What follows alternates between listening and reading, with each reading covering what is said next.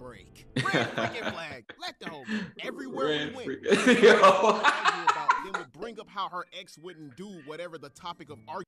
What's good, everybody? This is Mr. Composition, the MC that writes fiction, and we're back at it with another reaction video. And this is actually a first one with Devontae the Great. And I've seen a lot of his videos. This is just the first time me reacting to it. And I love the fact that he animates as far as these dope experiences and stories that he has. So I wanted to go ahead and do this, and if y'all want to see me react to more of his videos, definitely leave a video that you want me to check out, and I'll definitely take a look at that there. And if you're new to the channel, make sure to hit the like, make sure to hit the subscribe with the notification bells on. And if you want to support me directly, I actually have my own manga out. It's actually the first cannabis manga, and it's called The Most Random Manga Ever, and it's in full color. It does read traditionally from back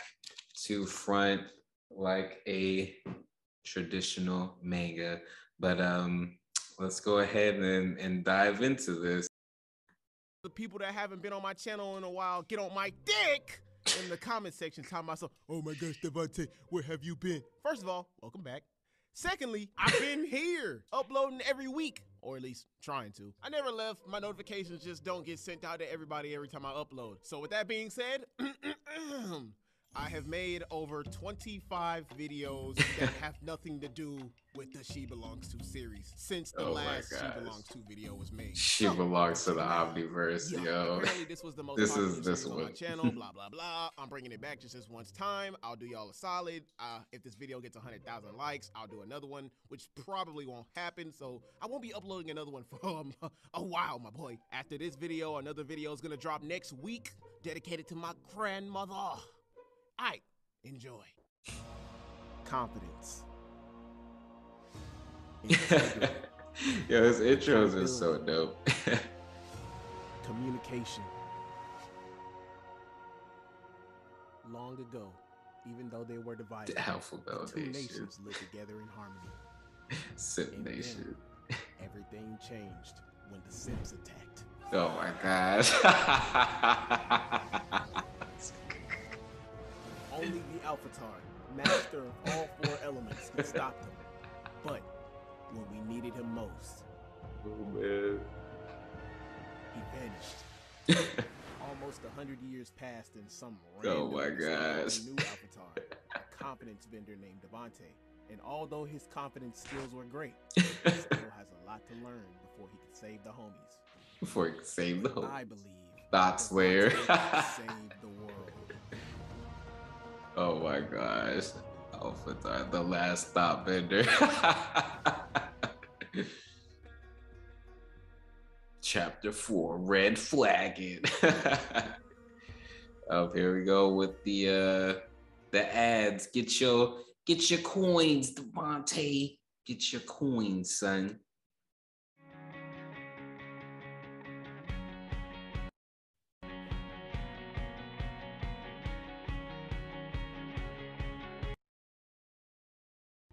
So back in 2018, I had a girlfriend that I was always off and on with.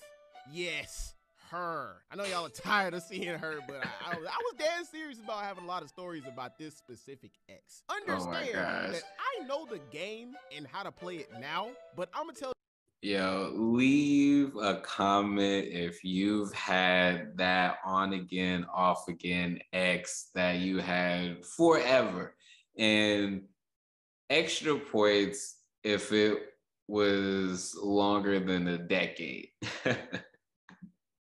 Tell this story from a perspective when I didn't know the game. I done did my time in the trenches. I ain't going back. I ain't going we were back. Off and on because this was around the time where her feelings started to decrease daily for me over a course of a couple months. I'm talking about Shawty's body language screamed, oh, yawn, I don't want you no more. She was the type of person that got bored and moved on really fast unless you could constantly entertain her. However, Libra. The fact that she was just used to toxic relationships. I blame myself because at first I didn't get in a relationship. Then once I folded and she finally got me, I started chasing her. Fellas, understand that women, they love the grind, they love the chase. And when they lose attraction for you, they tend to leave the relationship mentally before they do physically. And that's something I didn't pick up on around this time. Confuzzled like shiz, boy. So what would she do?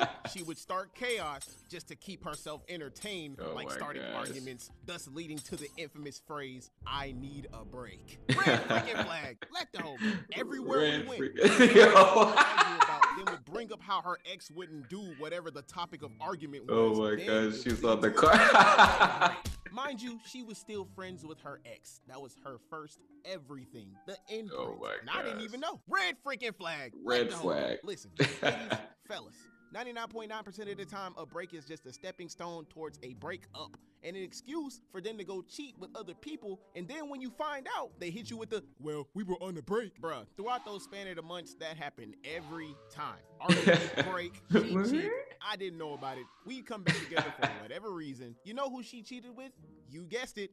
Her ass. That face. I don't know a thing. I don't know what breaks meant back then. This would be an entire back then I thought breaks were just, take some time off, get our thoughts together, go see a therapist maybe, And when we put ourselves back in check, I'm feeling it now, Mr. Krabs. Her version of it was, oh, I'm gonna get my back blown out by some other nigga because he pissed me off, and I don't really feel like doing the opposite and working it out, even though it's a committed relationship. Because of the mental state I was at the time, being a pup, Scrappy-Doo, it made Scrappy-Doo. Every time we got back together after a break, I wanted to chase her validation even more by doing things for her. Doing typical simp activity. Which was stupid. Do not do this ever. Listen to me well, my shinobi of the Mellow Mafia. With the little hair too. Chase anybody's affection, love, or anything of that nature. Don't do it. I did all of that, not knowing a thing until the day she allowed herself to get caught in 4K. But the way she did it was mad disrespectful. I still can't believe it. Man, I feel like it was yesterday. It was the day before her birthday. And mind you, beforehand, I have never done this for any, and I mean any girl that I've had a relationship with before her. I did the worst thing you could think of at the state I was in that she did not deserve. I decided to throw her a party. I know. Party was just something to show her that I cared. Cake, presents, and all that. Still ignorant to what breaks are and what she's done on them. So it went like this. My homie and his mom at the time was kind enough to let me throw the party at his crib since my parents wasn't having it. It was supposed to be a surprise party. So I went to the store, gets the cake, gets the card, gets the presents, all that stuff she ain't deserve. Ready? All that stuff she didn't deserve. Put it all in my trunk, locked and loaded. Fast forward to the next day, 6 a.m., wake her up with the birthday call and the birthday song, the regular version and the black version. I was doing it all for somebody that didn't even deserve it. Later that day, I picked her up and had her think this was just a regular hangout day with the homies, because as I stated before in previous videos, she was a part of the group because she was close friends with a person that a lot of y'all probably might remember. One of our friends back then, his name was O. Yes. This dude. She didn't say a word the whole ride. His face. You would think it ain't even the whole birthday the way she was acting. We pull up to the homie's crib. It was me, the homie that let me use his crib, the one that came for moral support, and we get to the door. While she goes in, I act like I forgot something in the car. Me and my boy Eric go back to the trunk, get everything, boom, pop inside, and everybody in the room starts singing a birthday song. The homie that let me use his crib turns on the music, everybody having a good time for like 30 minutes. After the 30 minutes is up, this is where things get shady. By this time, those two left to go to the store so me and her could have some alone time. I'm on the couch, but O leaves into the other room looking real irritated. I noticed it, but I brushed it off as soon as she stood over me. She parks them buns on me like she wanted my big Mac truck in her little garage, like she wanted to start something she most likely would have finished. 10 minutes go by. Would have the whole finished. time we making out a little bit. She talking to me all nasty, telling me what she's gonna do to me when we get back to the car, etc., etc. Next thing I know, her mood went from happy AF to slightly concerned. Oh, For who, you may ask? Well, she leaned up, looked over at the room, got up, and told me she'd be right back. Still ignorant and coochmatized. I was like, okay. She leaves into the room where O was in. I kid you not. 30 minutes go by. 30. My goodness. I'm like, what's taking Shawty so long? I've been sitting in this living room by myself for a break. So I gets up to go see if Alice came back from Wonderland just to be surprised. No, bamboozled at the horrific sight I had laid my eyes on. It was her and O on the floor, holding hands. Y'all thought it was something else? That's besides the point. It be your own homies, bruh. Respect in that room. Not only did these niggas act like it wasn't a problem, but these niggas had the audacity to justify it. Like, her reactions were heartless AF. No remorse. Not a brain cell working in her head. She acting like I just didn't do all of this. Boy, what the heck? What's going on in here, man? They both paying me no mind, looking at the ceiling, and this nigga had a smile on his face. She hit me with the, just holding hands. He and I are just friends, though. Y'all both finna be ancestors in a minute if y'all don't stop. You doing too much. We ain't even doing nothing for real. Yeah, like, I don't see what's so wrong about this. Bit, you know what?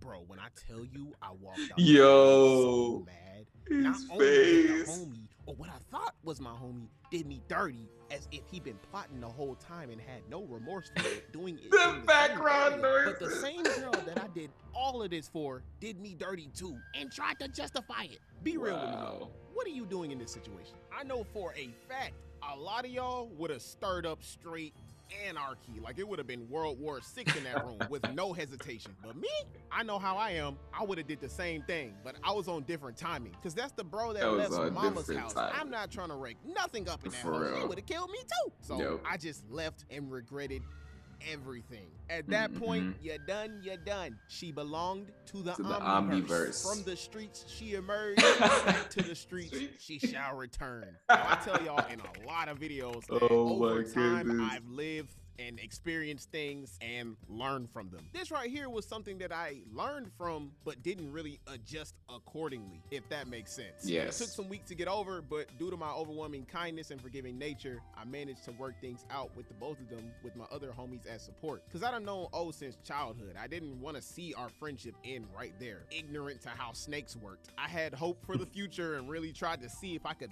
bring out the good in them, which was a dumb mistake on my part too, cause at the time I had my guard down. I didn't understand that no matter how much a snake sheds its skin, it's still a snake. I fell right for the bait, oblivious to the fact that they were telling me everything I wanted to hear just to get back into position, absorbing all the apologies and reasons and remorse for what they did like a dummy. And just like that, sooner or later, we all became cool again with my guard down. She and I, because of our toxic nature, got back together, which was the worst mistake of my life, especially after that event happened, thinking they were being genuine, because immediately afterwards, this story happened. Oh, I remember that one.